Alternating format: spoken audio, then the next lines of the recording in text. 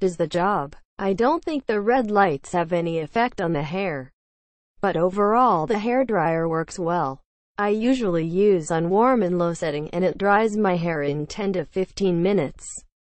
Warm and high setting cuts the time in half. I have short hair. When my hairdryer died on me, I came on here to look for another.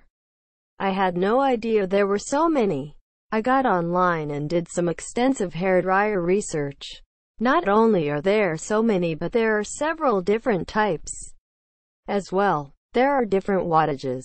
When shopping for a hairdryer, you want to purchase one which has a wattage in the range of 1800 to 2000.